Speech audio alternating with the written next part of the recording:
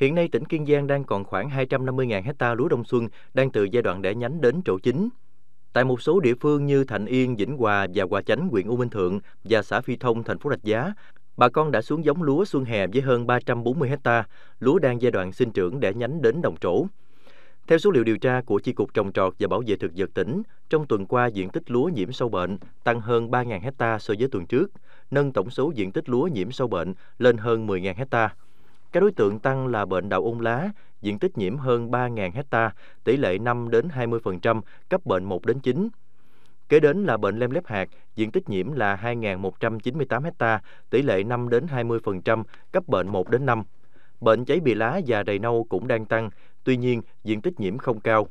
Ngoài ra, các đối tượng gây hại như chuột, sâu đục thân, rầy phấn trắng, vàng lá chín sớm, đốm vàng, đốm nâu xuất hiện và gây hại ở mức rải rác đến nhẹ, không ảnh hưởng đến sinh trưởng cây lúa. Căn cứ vào diễn biến thời tiết, giai đoạn sinh trưởng và tình hình phát triển các đối tượng dịch hại trên đồng ruộng, Chi cục Trồng trọt và Bảo vệ thực vật dự báo tình hình dịch hại trong thời gian tới. Đầy nâu, bệnh đậu ôn lá, đậu ôn cổ bông, bệnh lem lép hạt sẽ có chiều hướng tăng. Chi cục Trồng trọt và Bảo vệ thực vật đề nghị Phòng Nông nghiệp và Phát triển nông thôn, Phòng Kinh tế, Trạm Trồng trọt và Bảo vệ thực vật các huyện, thành phố, Trung tâm Dịch vụ Nông nghiệp Gò Quao và Tân Hiệp chỉ đạo bà con nông dân tăng cường thăm đồng thường xuyên để sớm phát hiện dịch hại và có biện pháp phòng trị kịp thời, hiệu quả. Kính thưa quý bà con, đối với bà con nông dân trồng lúa thì ai cũng muốn mình có một mùa vụ bội thu năng suất cao, đồng thời là chất lượng hạt lúa phải đẹp, hạt vàng sáng chắc. Thì đối với công ty Syngenta đó có một cái giải pháp để quản lý bệnh lem lép hạt rất là hiệu quả, đó chính là sản phẩm Tin Super 300EC. Đây là một cái sản phẩm đã gắn liền với bà con nông dân trong nhiều năm qua và được bà con ở khắp nơi của đồng bằng sông Cửu Long cũng như là cả nước tin dùng. Và đối với sản phẩm Tin Super 300EC, đây là một sản phẩm số 1 về việc quản lý lem lép hạt cũng như là đốm vàng lá, giúp cho cây lúa, hạt lúa của chúng ta sẽ sáng chắc. Và đối với sản phẩm này thì có đặc tính là thấm sâu nhanh và lưu dẫn mạnh, giúp cho việc quản lý nấm bệnh một cách hiệu quả. Và đối với sản phẩm Tin Super, bà con mình có thể sử dụng ở các giai đoạn. Thứ nhất là ở cái giai đoạn làm đồng. Thì ở cái giai đoạn này, sản phẩm Tin Super giúp quản lý tốt nấm bệnh như là đốm vàng lá. Đồng thời là có thể giúp cho cây lúa mình nó bị sạc lá ủ, sạc lá chưng, thì giúp cho cái cây lúa mình nó sẽ thông thoáng hơn. Và cái giai đoạn thứ hai, bà con mình có thể sử dụng là ở cái giai đoạn trổ lác đác hoặc là trổ đều. Thì đối với sản phẩm Tin Super ở giai đoạn này giúp cho việc quản lý các nấm bệnh như là đốm vàng lá và lem lép hạt rất là hiệu quả, giúp cho cây lúa của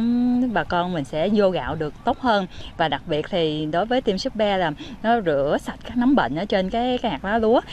Và đối với sản phẩm Tin Super, khi mà bà con mình sử dụng trên đồng ruộng có thể kết hợp với sản phẩm Filia để quản lý thêm các nấm bệnh như là đạo ôn, đặc biệt là đạo ôn cổ bông. Và cái bộ đôi Tin Super cũng như là Filia là một giải pháp tuyệt vời trong việc quản lý tất cả những cái nấm bệnh trên cây lúa như là đạo ôn, đốm vàng lá và lem lép hạt. Đối với nhiều bà con trồng lúa lâu năm thì có kinh nghiệm rằng ở cái giai đoạn mà còn khoảng tầm 15 ngày nữa thu hoạch, tức là ở giai đoạn công trái me, bà con mình sử dụng Tin Super một lần nữa để giúp cho việc quản lý các nấm bệnh,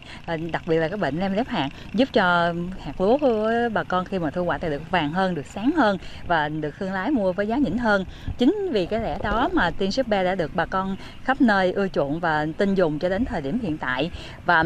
bà con mình đã đặt rất là nhiều cái câu liên quan đến Tin Super, ví dụ như là Tin Super tốn ít lúa trúng, Tin Super tiền ít lệ to. Đó là những cái câu dân gian mà bà con đã tặng cho sản phẩm Tin Super.